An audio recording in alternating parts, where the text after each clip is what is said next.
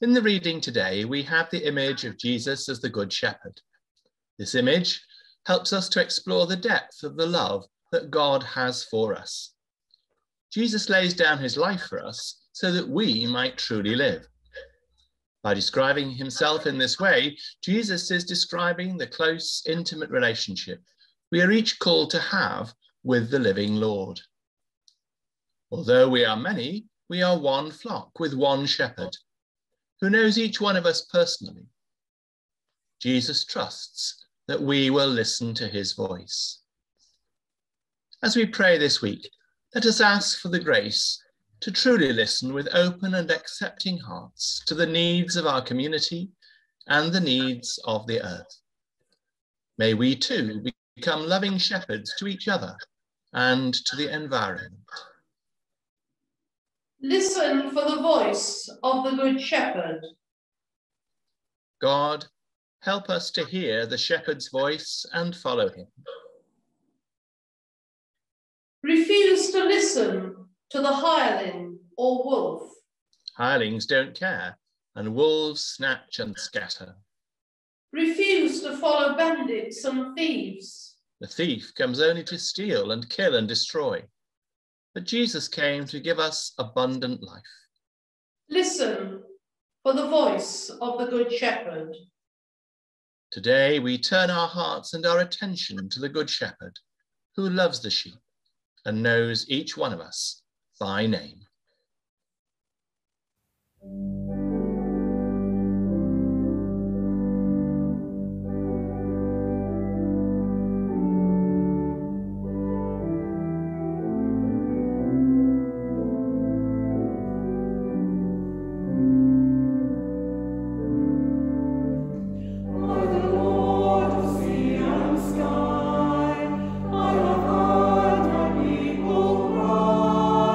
All who dwell in dark and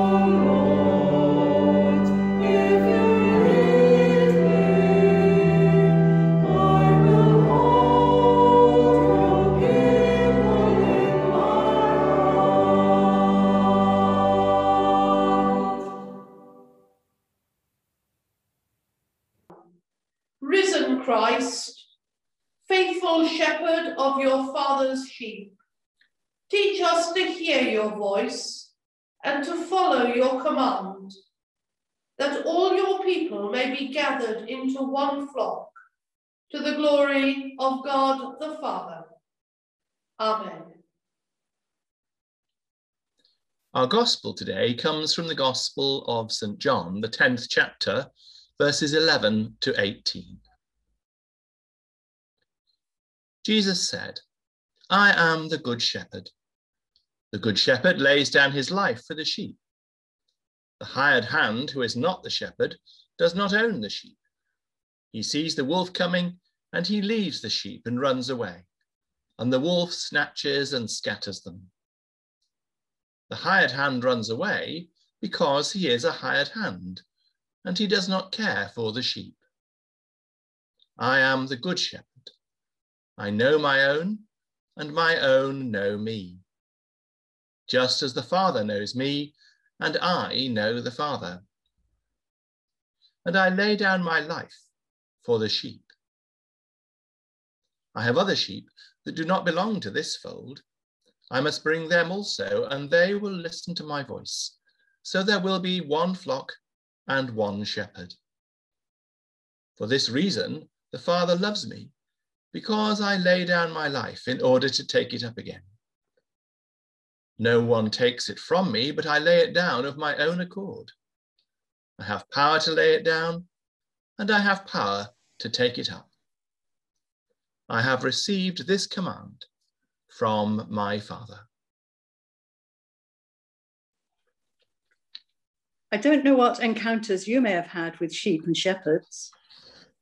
Growing up as a townie in the 40s and 50s, I had next to none, till I moved to northwest England as an adult. There I saw sheep in many places, especially on the Pennines and the Lake Mountains. Two memories stand out, which for me brought to life some Bible sayings about sheep. Holidaying in a remote Lancashire farmhouse, I was tidying up when the rest of the family had gone out to the shop. As I made the beds, the usual deep silence was broken by sounds of movement nearby and a jumble of baaing and barking and whistling and words. The local farmer was gathering his flock into the small yard enclosed by dry stone walls right beneath my window. I was startled, fascinated, and amazed by what I witnessed, as within a short time the yard was filled with sheep. Or that was the intention. Unfortunately for the farmer, one or two of the sheep had other plans, and as the last stragglers were being steered in through the gateway, they began scrabbling out over the walls in one or two places where they could find loose stones or get a foothold. As soon as one made his escape, he was quickly followed by another and another.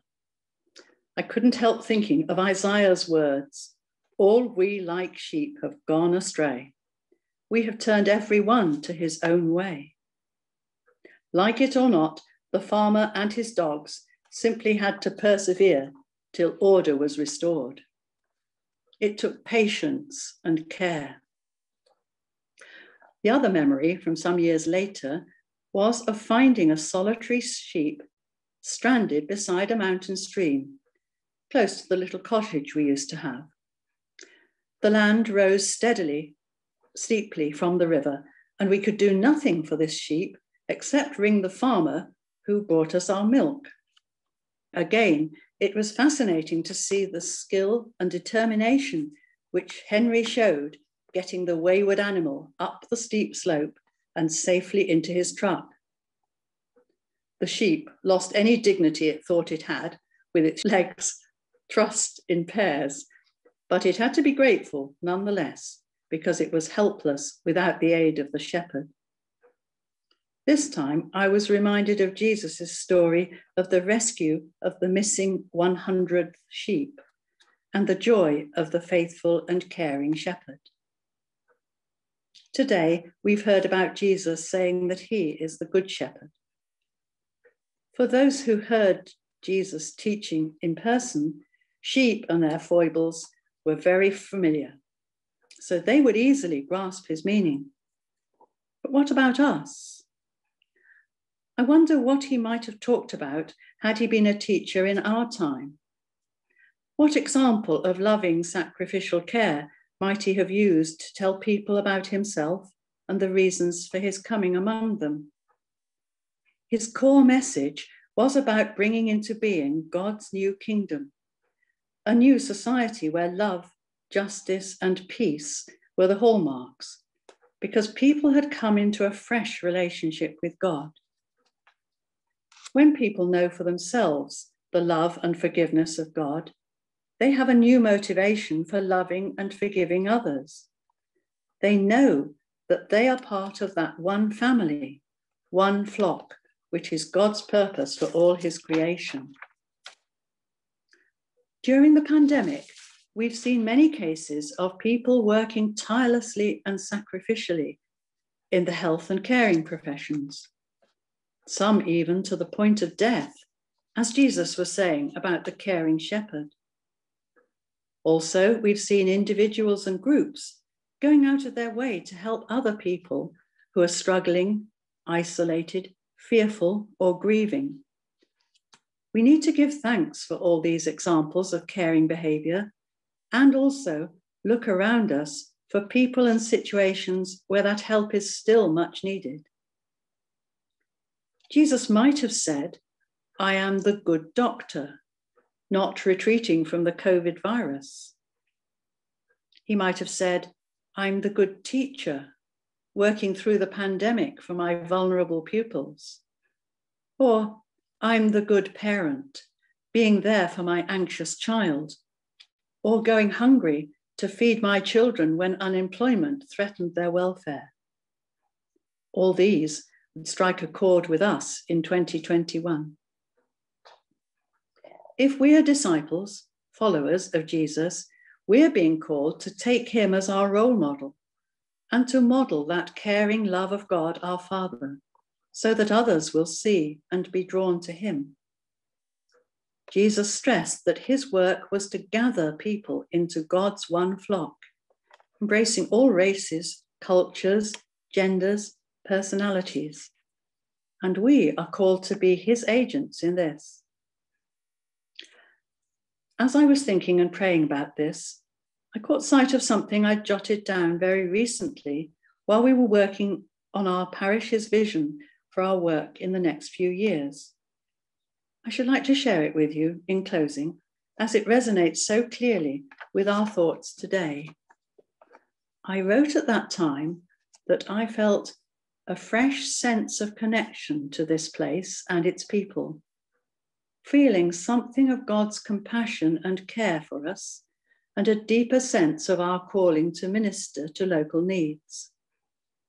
I thought of God looking sadly at the plight of so many, and I seemed to see them as sheep without a shepherd.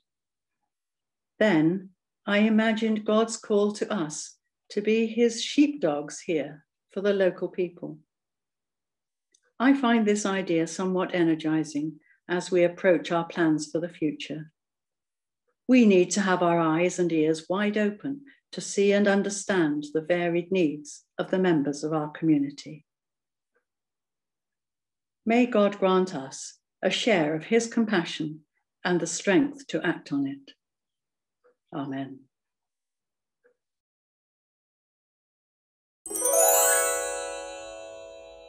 For the way we hear, thank you, God, for the way we hear. Thank you, God, for the way we hear, right where we are. Hallelujah, praise the Lord. Hallelujah, praise the Lord. Hallelujah, praise the Lord. Right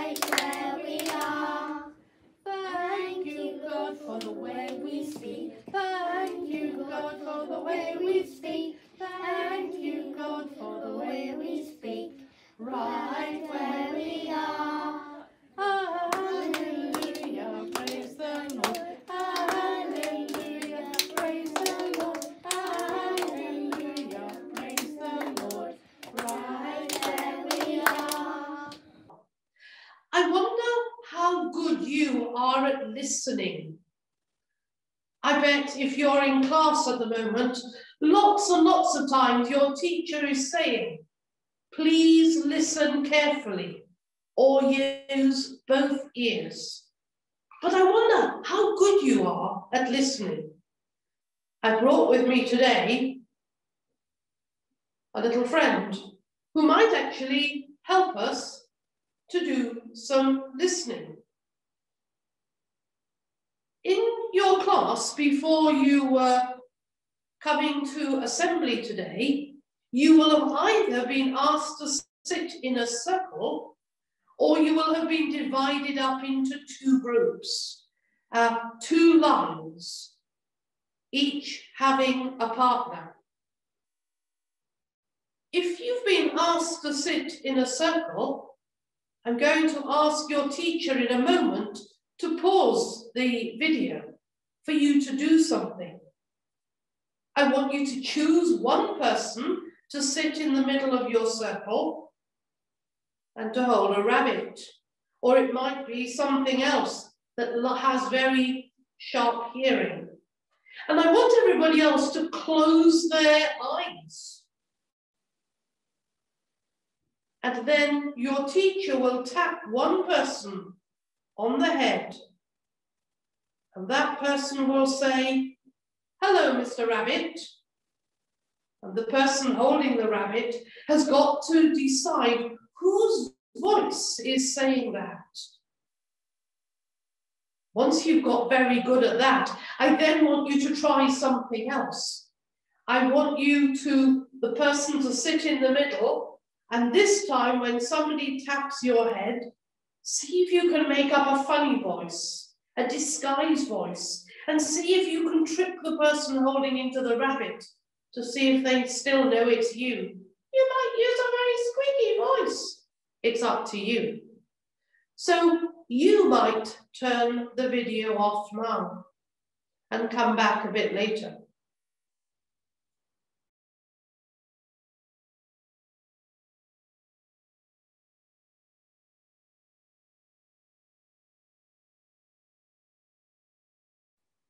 If you're one of the older group, then you will have been asked to sit in 2 lines, both with and have a partner.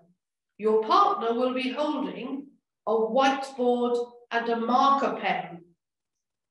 If you're the person with a whiteboard and marker pen, in a moment I'm going to ask you to close your eyes.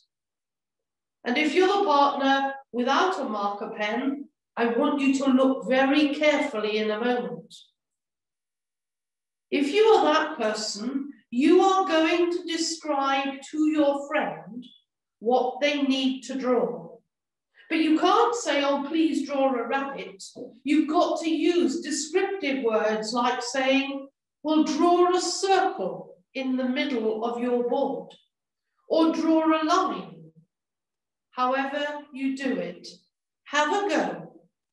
It's going to feel quite chaotic in a moment as you strain to listen for the voice of your partner. Don't get distracted by other voices, although some people will be talking very loud. You need to listen to your friend. So if you have a marker pen and a board, close your eyes now. If you're the describing people, just have a look at this.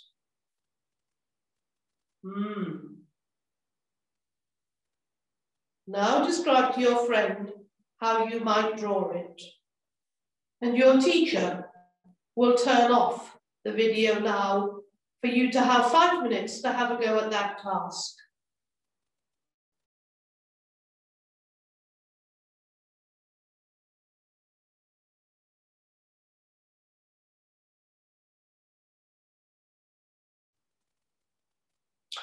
Well, welcome back. I wonder which of those exercises you did and if you had some fun about it. For the people with the marker pens, you were asked to draw one of those, a sheep. I wonder if yours looked like that. I wonder indeed. You might share with your friend what yours looked like. In today's Bible story, Jesus describes himself as the person who would look after one of those. Yes, the person that looks after a sheep is called a shepherd. And Jesus used that name because he wanted us to know that he cared for us and he listens very carefully to our prayers. I wonder how it is to know that you have a God who is a good shepherd, looking out for you, listening to what you have to say. And I wonder if you can think when you say your prayers that you have a shepherd, a good shepherd called God, who is listening to your prayer requests and the things you are concerned or happy about. In a moment, we're going to stop the DVD and you're going to think about how you might listen to God and how you might say a prayer so that God, the Good Shepherd, can listen to you.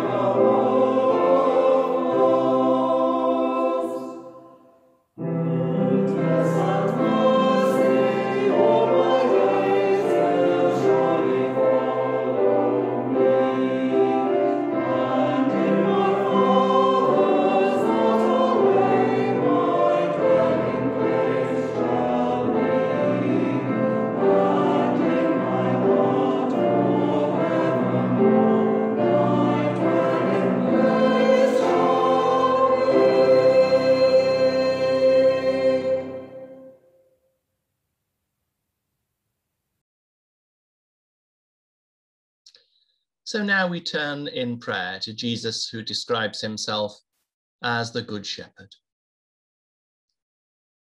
And firstly, let us thank God for all those people Leslie mentioned, who have, in the last year, laid down their lives, if not literally, certainly in terms of their offering of themselves for the sake of others. Perhaps some of us can identify someone whose care and whose love we have benefited from. We say thank you to God for them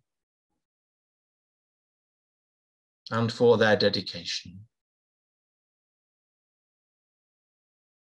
Lord, hear us. Lord, graciously hear us.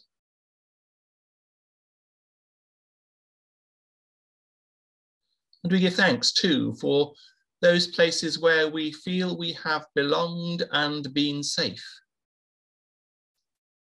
Even if that belonging or that sense of safety has been a belonging through modern technology, through the internet. We give thanks for our homes, if they have felt like safe places for us. Or perhaps somewhere else, a school or a home of a friend. We also pray for everyone at this time as we open the gates of our sheepfold and go out again into the wider pastures. We pray for those who are anxious as the gate opens.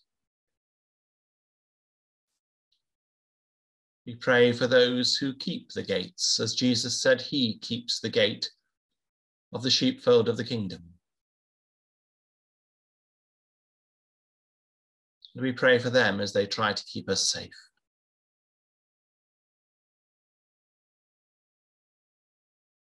Lord, hear us. Lord, graciously hear us.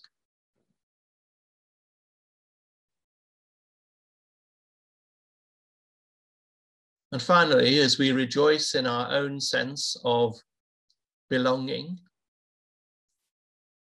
we also recognize that Jesus has sheep that are not of this flock, of this fold, but who will become part of the one greater flock, which he gathers around himself. We give particular thanks for those who are different from us, but with whom we have shared moments of service, moments of reflection, moments of affection in this time of uncertainty. And as we have journeyed through the past months.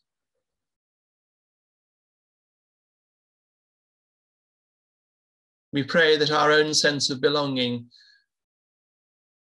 may never cause us to make the other who is different from us into an enemy.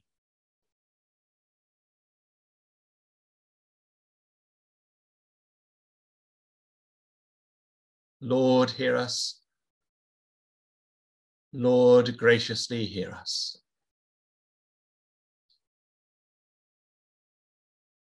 So we ask that we may rejoice in hearing the voice of the Good Shepherd, in knowing the privilege of following his call,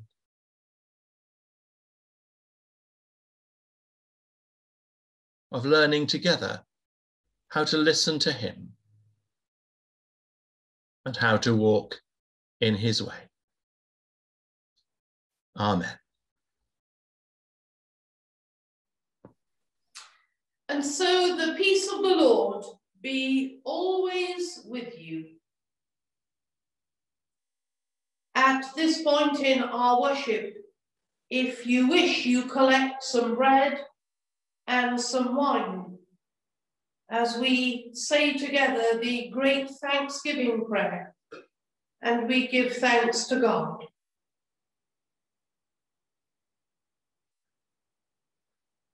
So how wonderful are the works of your hand, O Lord, and as a mother tenderly gathers her children, you embraced a people as your own.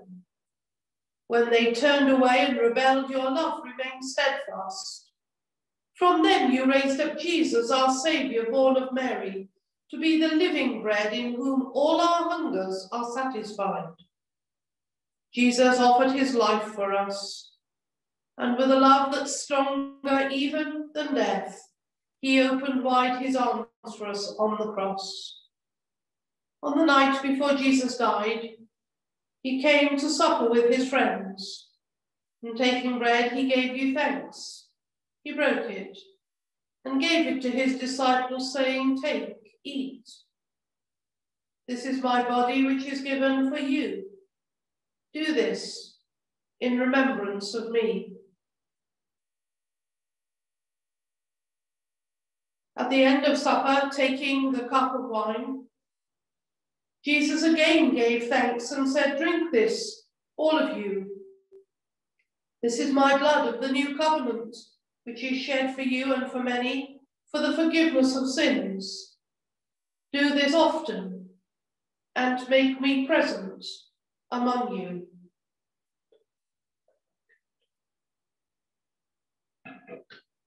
So, Father, with confidence, we come before you now. Pour out your Holy Spirit as we bring before you these gifts of your creation. May they be for us the body and blood of Jesus. As we eat and drink these holy things in your presence, form each of us into the likeness of Christ and build us into a living temple to your glory. Bring us at last with all the Celtic saints to the vision of that eternal splendour for which you have created us. Through Jesus Christ our Lord. Amen. Sir Leslie now sings O Lamb of God. Jesus, Lamb of God, have mercy on us. Jesus, bearer of our sins, have mercy on us. Jesus, Redeemer of the world, give us your peace. Give us your peace. Jesus, Lamb of God, have mercy on us. Jesus, bearer of our sins, have mercy on us. Jesus, Redeemer of the world, give us your peace. Give us your peace. Jesus, Lamb of God, have mercy on us. Jesus, bearer of our sins, have mercy on us. Jesus, Redeemer of the world, give us your peace.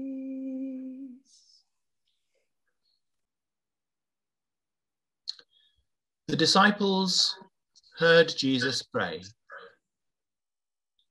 and they recorded that prayer for us to share.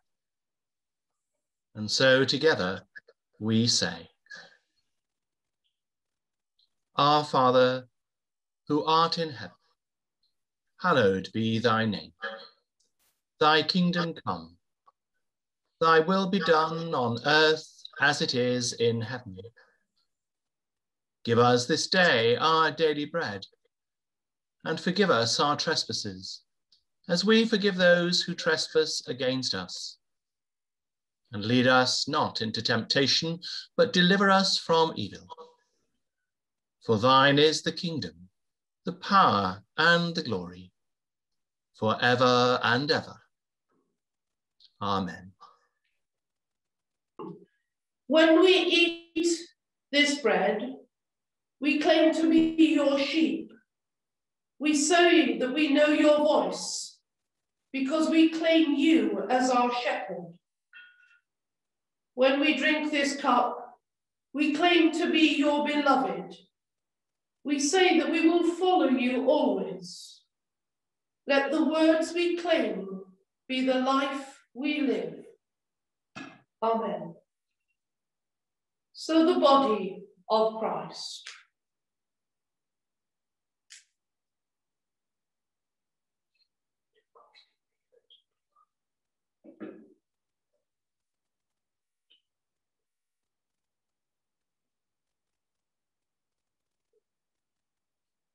The blood of Christ.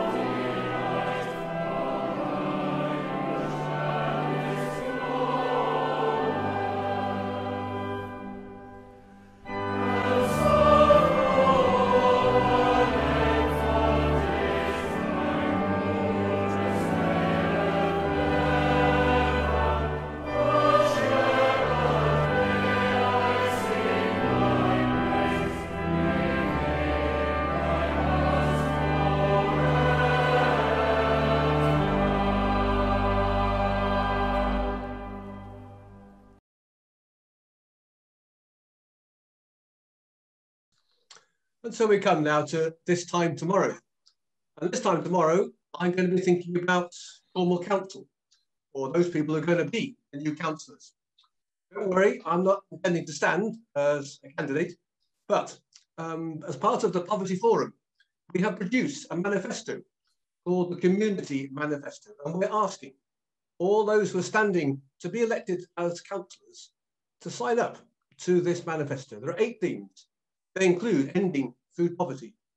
They include housing for everybody. They include addressing climate change. They include public services for all and others. We've heard today about Jesus as a good shepherd, the kind of leader that Jesus was, and asks people to follow.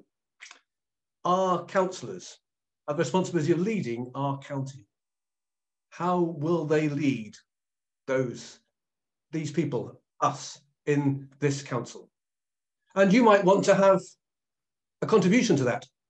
So on our manifesto, we've got some examples of excellent work in each of those themes, but we're also asking for proposals, ideas of how Cornwall can be a fairer and a more just place. We're asking individuals like you, or groups perhaps that you are members of, to send in proposals. All the proposals we will gather, and on May the 7th, we will put them in a booklet and hand them over to the new councillors and say, these are the proposals people in Cornwall have for making our place more just and more fair. So have a look at our Community Manifesto. It's on the website, Cornwall Independent Poverty Forum Community Manifesto. You can find a link from our cluster website. And look at the excellent work that's going on and think, what idea have I got that could make a difference? And then send it in to us. A couple of sentences will be fine. We want no more than 300 words. There's a link on the webpage there for you to send that proposal in. You can make a difference. And together, these proposals coming from across Cornwall, addressing all those themes, will be something that our council, hopefully, will look at and act on. Yes, we need good leaders, but those leaders too need ideas to work with, and you can contribute to them. So look at the excellent work. Many church work is included in that, but also think hard about the difference that you would want to see and put it in to add to our proposals. Thank you very much. Teach us to follow you, to care for all who are close to us, protect those who are threatened, to welcome those who are rejected, to forgive those who are burdened by guilt, to heal those who are broken and sick, to share with those who have little or nothing, to take the time to really know one another and to love you as you have loved us. Good Shepherd, teach us to follow you, to spread compassion to those who are far away, to speak for those who are voiceless, to defend those who are oppressed and abused, to work for justice for those who are exploited, to make peace for those who suffer violence, to take time to recognize our connectedness and to love as you have loved us. Good Shepherd, teach us to follow you and to be faithful to the calling you gave us, to be shepherds in your name. And now may the angels of God ever watch over you. May the Celtic saints pray for you, and the blessing of God Almighty, who is Father, Son, and Holy Spirit, be among you and remain with you always. Amen.